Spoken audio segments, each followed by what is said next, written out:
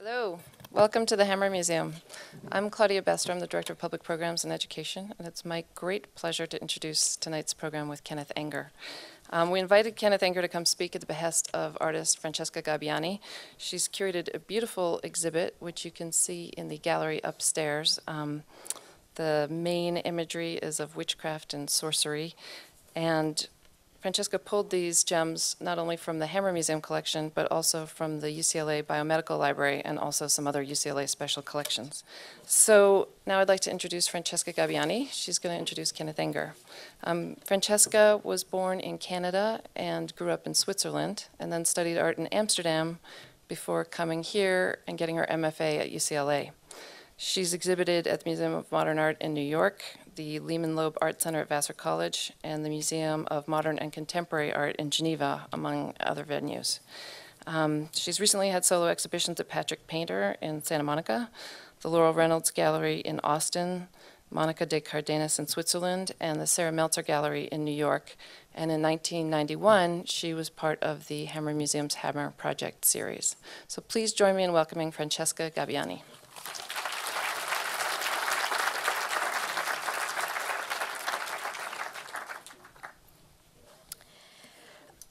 Hi. When I curated my show here at the Hammer, which is loosely based on the occult, I was asked to come up with ideas for related programs. I never thought that inviting Kenneth Anger talking about Aleister Crowley would be possible, and it really is a dream come true for me. I am very honored tonight to introduce you to a man who doesn't need any introduction. Avant-garde filmmaker and author of Hollywood Babylon, he will talk to us tonight about Aleister Crowley. Please welcome Kenneth Anger.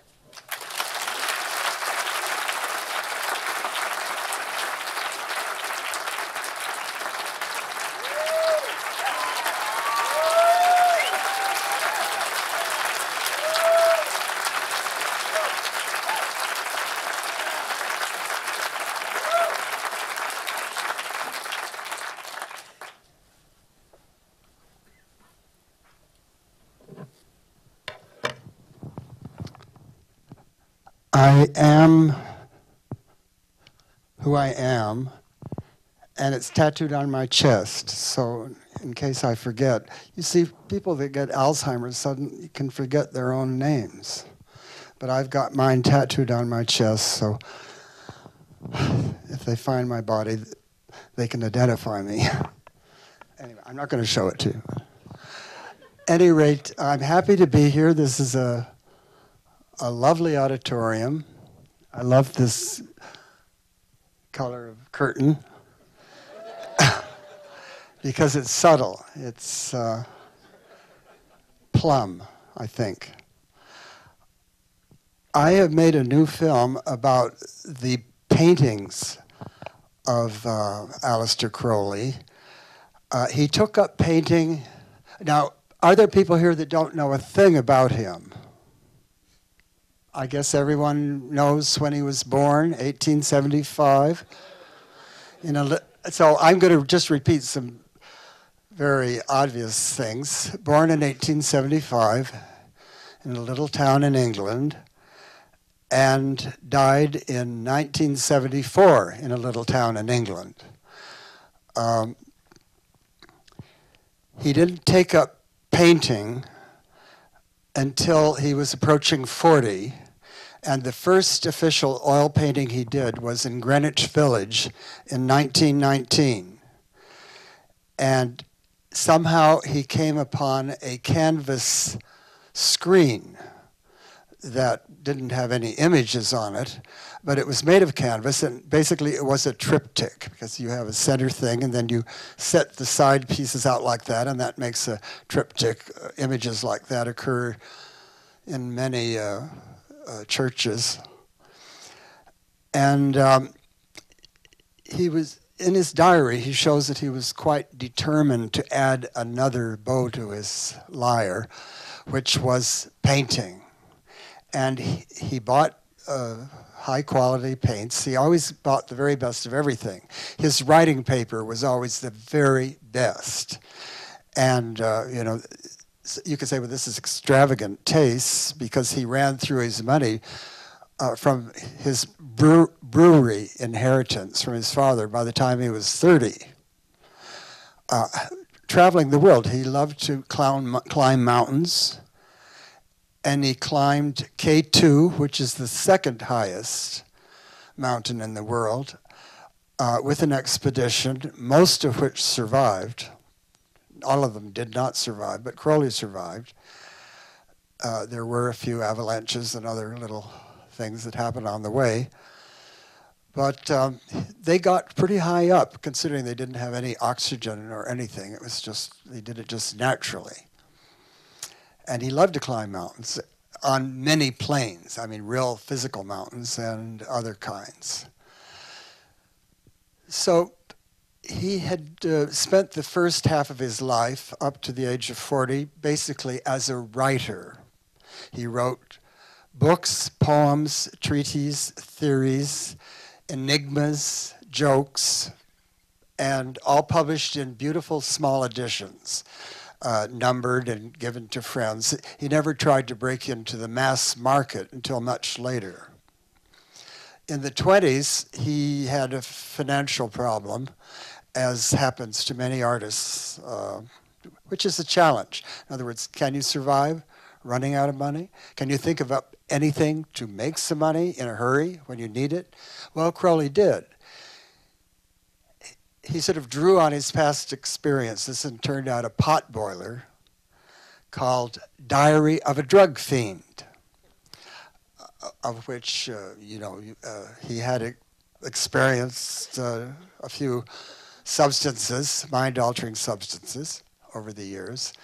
And so he cranked those out with a couple of those sort of potboiler things, and it did help him financially later on in his life. Crowley was not afraid of devils. In fact, they were part of his family. He was never afraid of anything on the other side. Angel, devil, whatever, these are names you put on entities. But he said, welcome friend. There were some that he banished. The one that had most trouble with was called Koronzon, which means chaos. All of us have that battle in our life, in our homes, trying to keep order with all our things. I like things, and I'm a pack rat, and I have boxes piled up to the ceiling that I absolutely refuse to throw away. They include newspapers that my grandmother gave me. She worked for Rudolph Valentino as a silent costume maker, and she gave me the original newspapers of Valentino's Life and Death, and I've got them in plastic in a box. And I've been collecting newspapers ever since, which, like the fire people came into my hotel where I'm living now in Hollywood, and I've been declared officially a fire hazard.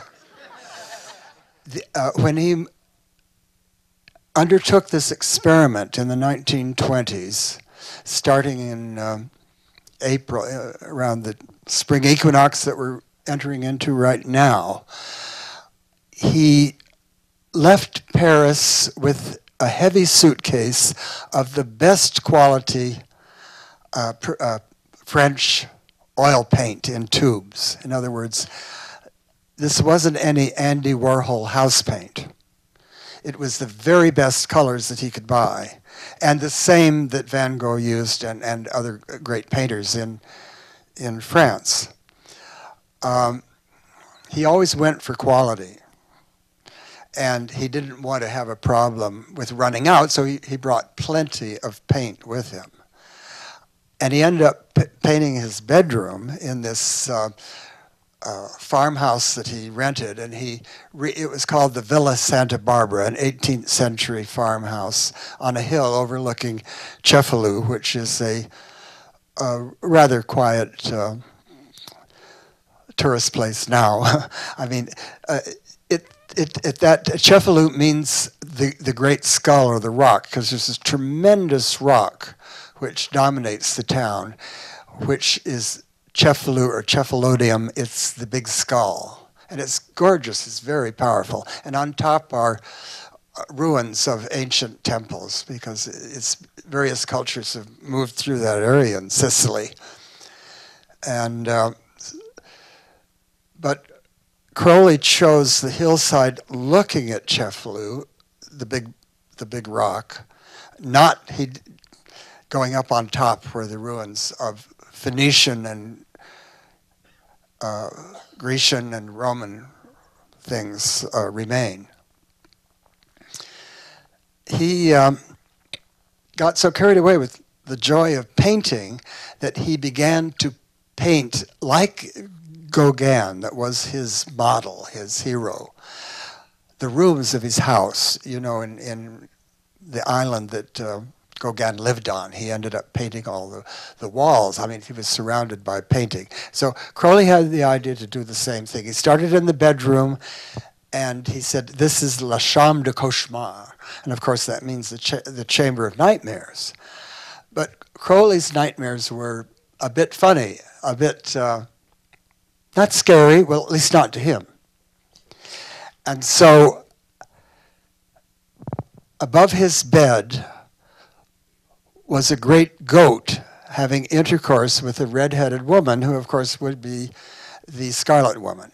And you do have this recurring of sexual images, because basically that's what Crowley was all about.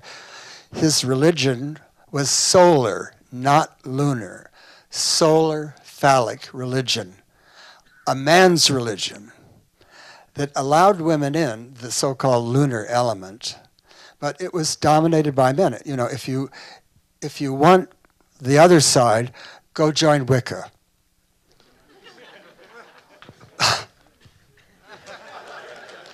Because Crowley was quite adamant that it was the thing he was setting up was solar, and he was the boss.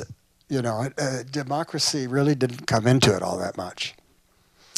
But then there was the question while they were all living together. I mean, it's what I call the first commune. This is 1920. I suppose you can find other groups of people with like minds at earlier dates. But there's several women, an ex-sailor, and then various people dropped in, and stayed for a while, including one student from England, Raoul Loveday, that disobeyed Crowley when they were climbing in the extreme heat of summer. And Crowley said, never take even a sip of that water. And Raoul Loveday disobeyed. He was parched and it was horribly hot. And he went down and took a sip of water and died of typhoid. Well, he disobeyed. And then the story got back to England and the Daily Express, which was run by Lord Beaverbrook, and they made a big thing about Crowley having human sacrifice in Sicily. And so this image built up, which is still around, of Crowley being the wickedest man in the world. And wickedest man in the world has a kind of pleasant alliteration. And Crowley loved alliterations and used them a lot. Maybe overused them. But he couldn't get rid of this label, wickedest man in the world. There he is. And in London, in later years, he stayed in London right through the Blitz. He rather enjoyed war. It was like a game of chance. You never knew whether you'd get through the night or not. He never went into bomb shelter in the whole time. He lived at 93 Jermyn Street, just around the corner from Piccadilly, and bombs were hitting all around during the Blitz. And he said, there goes another one, he writes in the diary, and then some witty little comment about how life is a game of chance, you never know what your chance will be. I mean, all of us, a meteor may be on its way right now, we really don't know. But Crowley and I have always been on the same wavelength because he has the kind of sense of humor that I absolutely am at one with. And I said, wow, he's hip in the way that I think I'm hip, but we get the same gags. Now, Crowley loved movies. This is absolutely not known unless you've read every single bit of his diary, which I have. There was a little cinema in the town of Cefalù where he watched movies. I'm talking about 1921 to 1923, when Mussolini finally caught up with what he was doing down there and expelled him. But during that time, they'd walk down the hill, about a 15-minute walk into the town of Cefalù, and there'd be this little rinky-dink movie house that didn't even have seats like you. It had board benches. And the silent films were run with a little rinky-dink piano, a live accompaniment, which is always so nice to have a live music with silent images. And he said he would make tantalizing descriptions. Another Senate, he'd say. In other words, a Mack Sennett comedy. And he loved Mack Sennett so much. I think they played more comedies than anything else in the little movie house, that he wrote a script for a silent Mack Sennett type comedy that's absolutely brilliant. And if I ever could find another patron, like my patron that died a few years ago, bless his soul, Sir Paul Getty, who's no longer with us except in spirit, he incidentally endowed my film Mouse Heaven, because we're both very fond of Mickey Mouse. But I'd love to make spaghetti. It's a story of obsession, about one man's obsession with spaghetti, the stuff you eat. And it was his comment on Italy. Because you see, in Italy, whenever they run out of ideas about what to have for dinner, they just have spaghetti. You know, it's sort of, it fills you up, and it's something to fall back on, or be careful that you could slip in it. And so I'd like to make a long feature with a script by Aleister Crowley called Spaghetti, but I probably never will unless I find another patron. I do have one patron right now. See, I haven't run out totally of patrons. Her name is Agnes B. Do any of you know who I'm talking about? Okay. Well, Agnes B. is an art patron, and she's now married a man named Trouble. Trouble. But for me, she's still Agnes B., and that's the name on her boutiques, which are all over the world. And she does do quality clothes for not as expensive as some other places. Because she believes in democracy, and so do I, basically. I don't want to see something I want to buy and have it be, these sort of couturier prices. But you can buy good things at Target.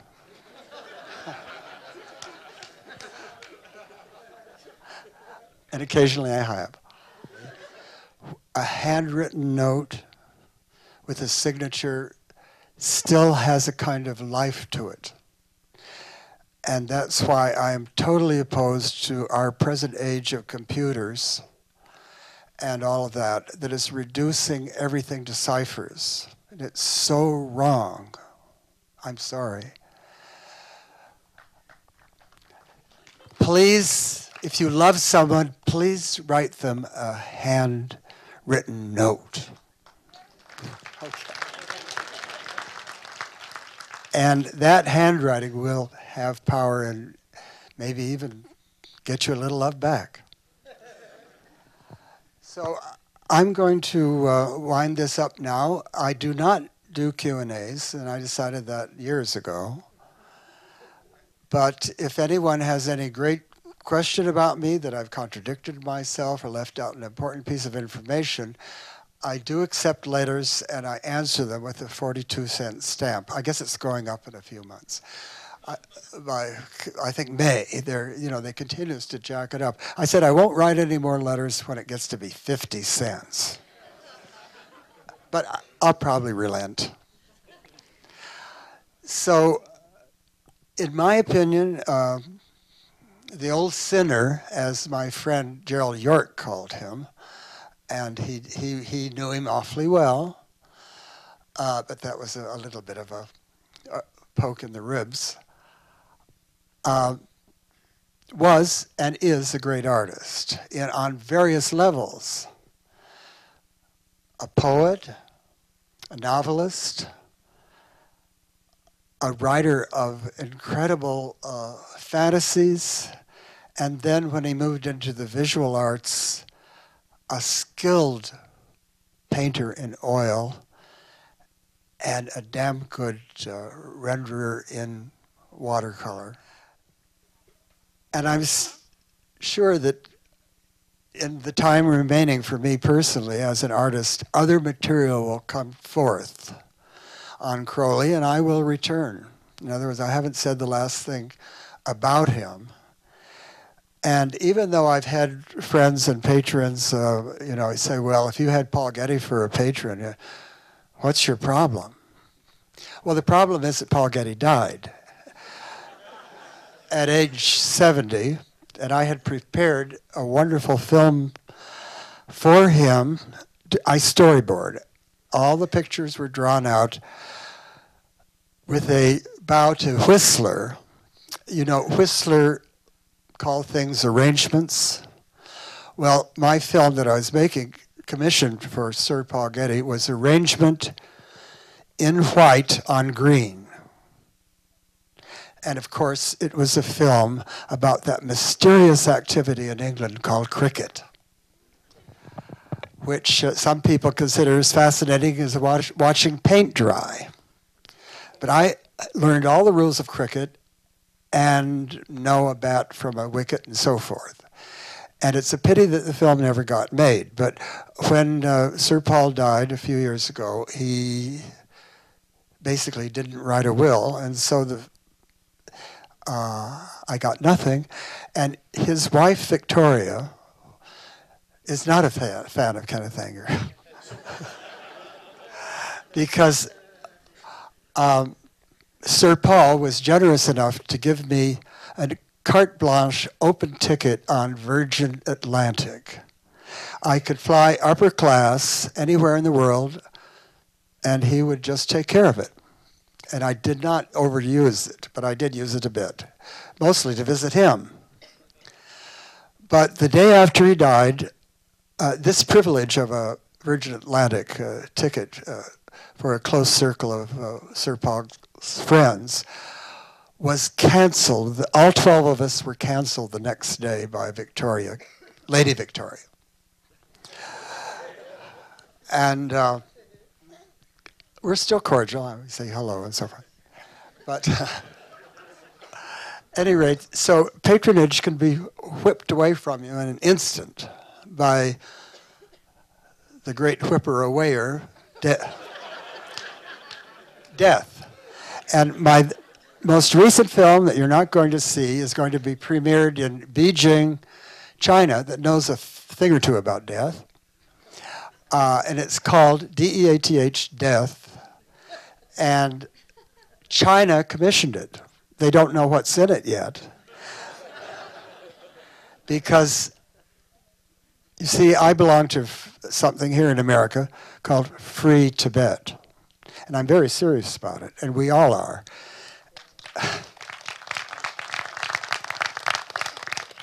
So my way in the film that was paid for and commissioned by the Chinese is I included the most exquisite examples of Tibetan skulls of mystics decorated with silver inlay. And they're museum pieces. They belong to a friend of mine. And you can see them actually at the Museum of Death here in this rather odd but wonderful city of Los Angeles. And they're located on Hollywood Boulevard, the Museum of Death. And they were very generous in letting me photograph their rarest pieces. So I think that's about all. And since I don't do Q&A, however, I do love the feeling I get from the audience. And were any of you here when the intro music was being played? Did any of you recognize what it was? Hey, Jonas Brothers, somebody got right. Okay, well, what is my connection with the Jonas Brothers? Okay, there is one, and this is the first time a public announcement. And you see, they're under contract to an entity called DISNEY, Disney. And Disney made a rather fascinating concert film of them in a beautiful system of 3D called Real D. And it played at the El Capitan. It's over now, but it played there for 2 weeks.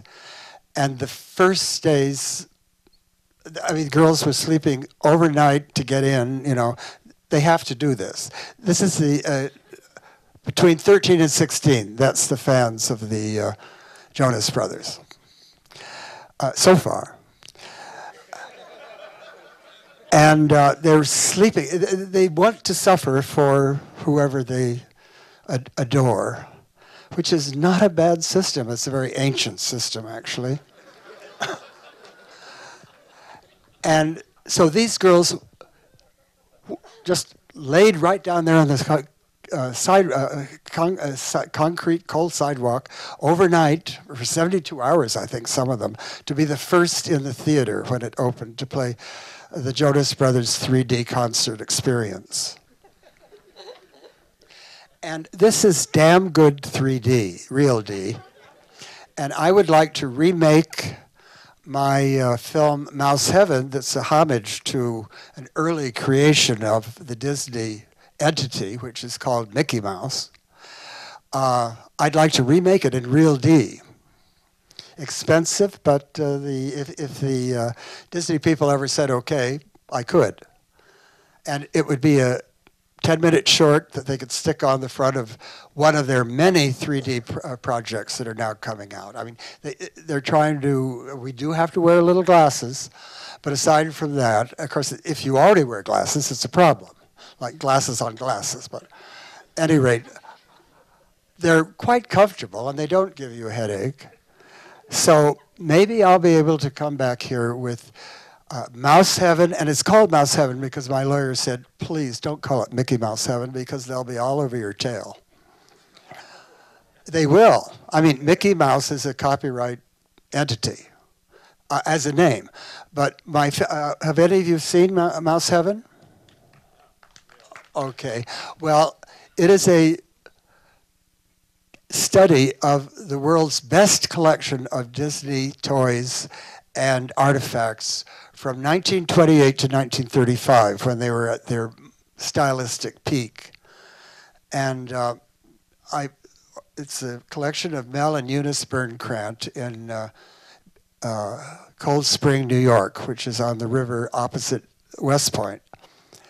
And they said, sure, bring it back and we'll do it, redo it in 3D. So maybe that'll happen. I'm hoping. Okay, thank you for being such a great audience.